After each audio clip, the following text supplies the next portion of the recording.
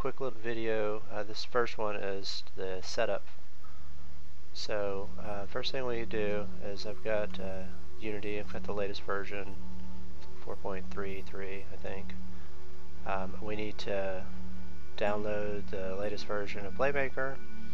I've also downloaded the Mechanim animator. I'll put a link at the bottom of the video.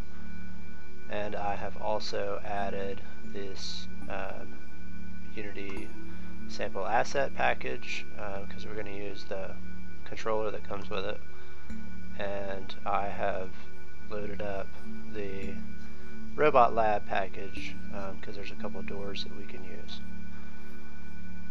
So once you have those loaded, we will go through the rest of the setup in the next video.